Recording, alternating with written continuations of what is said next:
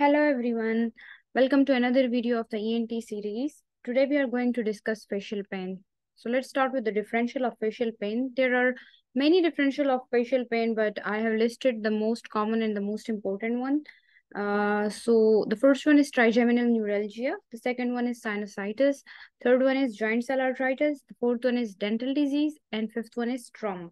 Okay, so as you all know that the patient is presenting with facial pain, and as I've already told you that whenever the patient present with any type of pain, the first thing that you need to ask is, can you please tell me a bit more about it?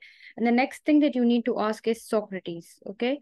So Socrates is basically site of pain, onset, character of the pain. So you ask the patient, can you please describe this pain for me? Radiation, so does the pain go anywhere? Aggravating factor, does it worsen with anything?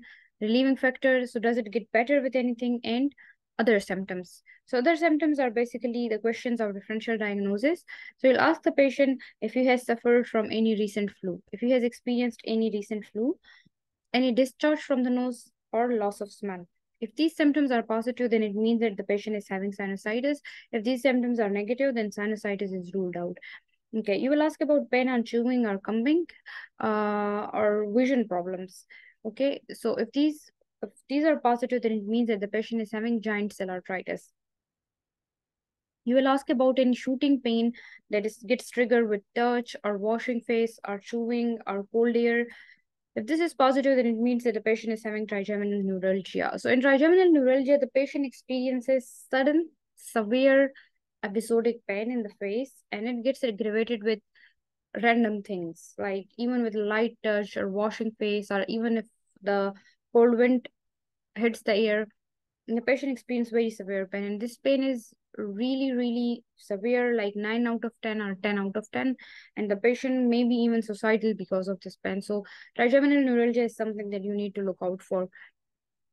Regarding dental problem, you should ask that, do you have any pain in the teeth? Do you have any dental caries, dental cavities, etc.? And you should also ask about any trauma. So have you hurt your face recently? Okay. After this, you need to ask about past medical history, past history of the same problem. That is, have you ever experienced this before? And do you have any other medical condition? Then you will ask about maftosa. Maftosa mean medications, allergy, family history, and the psychosocial. What do you do for a living? And how is it affecting your job, how is it affecting your life, etc. Then lifestyle question, that is cafe, cigarette smoking, alcohol, food, and exercise. Then you should ask about any ideas, concerns, or expectations that the patient is having. And after that, you should verbalize your examination. So examination include facial examination, so examining the face in general. First of all, you will do the vitals, then you will examine the face in general, then you will examine the mouth from the inside, and you should also examine cranial nerves, especially cranial nerve 5th and cranial nerve 7th. Okay. After this, you should start management. So as you all know, we start management by explaining the diagnosis to the patient. So in trigeminal neuralgia, you will explain to the patient that you have a condition of nerves that are responsible for the sensation in your face that causes a sharp shooting pain. It is called trigeminal neuralgia. Okay.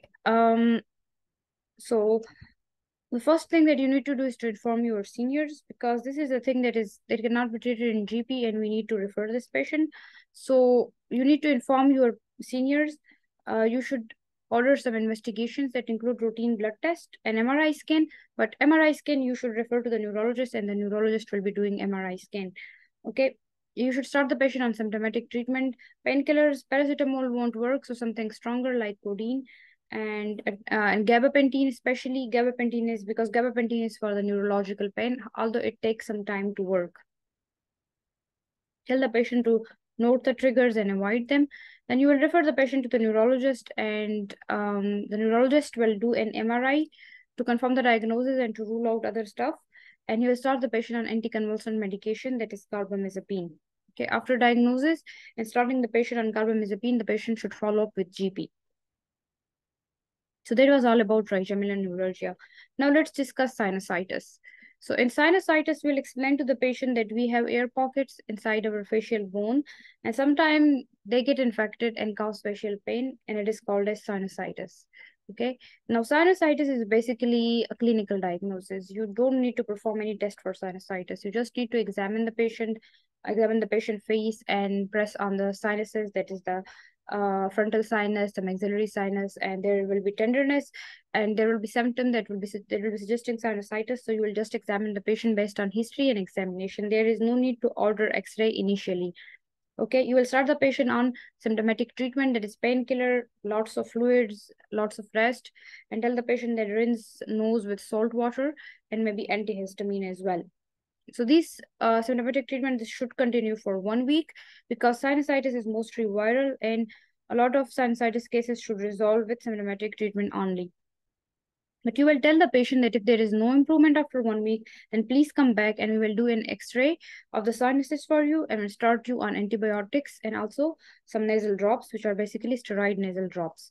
Okay, so you will wait for 1 week. You will give symptomatic treatment for 1 week. Tell the patient that if no improvement after 1 week, then please come back. We will need to do an X-ray and give you antibiotic. When will you refer the patient to ENT? So if the patient presents with swelling of the face, okay, if the patient presents with swelling of the face, then it means that there is severe sinusitis and it has extended into the bone or the soft tissue, and you will refer the patient to ENT immediately.